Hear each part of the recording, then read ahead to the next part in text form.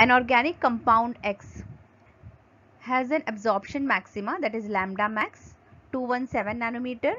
Its molar absorptivity is 16,000. Absorbance is 0.64.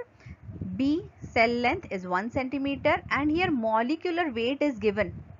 Okay, molecular weight is given, and we have to find out concentration in terms of grams per ml. So let us see how to do that. Into A1% 1 centimeter. So for that, A1% 1 centimeter, I have this 16,010 and 56.06. Okay, that is the molecular weight. So from where I have taken this formula, this is the same formula which we have seen on the earlier slide.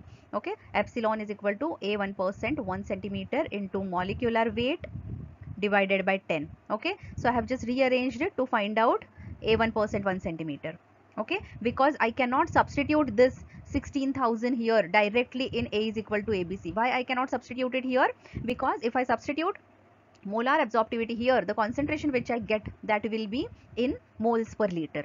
Okay, and the question is asked to find out the concentration in grams per ml.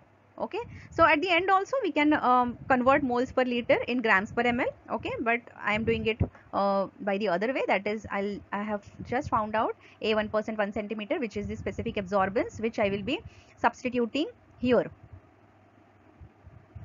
B and C. So this is 0.642854.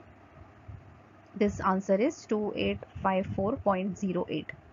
Okay, this B is 1 and C I have to find out. So if I calculate C over here, okay, I'll get this 2242 grams per 100 ml. Okay, this unit of concentration is grams per 100 ml. Why? Because I have taken specific absorbance. Now that grams per 100 ml, I have to convert to grams per ml. So how to do that? This means what? This means 100 ml solution contains 0.0002242 grams of the drug.